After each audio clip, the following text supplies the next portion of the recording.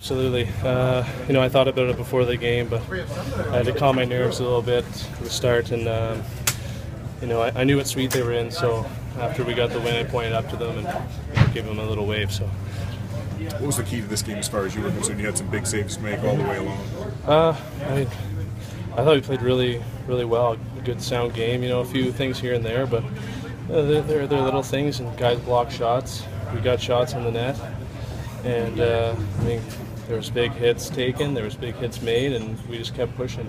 So overall, I think we did what I said earlier. We just outworked them. Giving up that goal with seconds to spare in the first, what do you kind of have to tell yourself after? Because that can be kind of a killer or a downer going into intermission. Yeah, that's something you don't ever want to do, especially in the last maybe like 2 or 3 minutes. It can be a momentum shift for sure.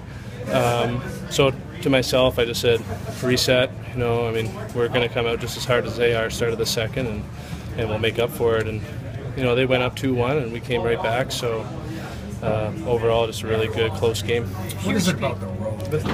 What is it about the road that seems to bring out the best in this team? About the what? The road playing. Oh, the road. I don't know. That's a hard question, I guess, because they just want to grease one out, and we're a team that can do that. We got guys that can work really hard, and I think that's just our style of hockey, maybe. How about the PK? That came up huge. That 116 stretched down 2 men. Yeah, no, that was huge for us. They have some big-time shooters, Carlson and Hoffman and things like that. But guys were great. Guys were in shooting lanes. Disrupted passes, got the pucks out, so it was a good kill. I know you probably didn't want to think about it before the game, but the fact that you won right near your hometown with your family, what does it mean to you now that you look back? I think just looking back, kind of just all the hard work that's gone into get to this point.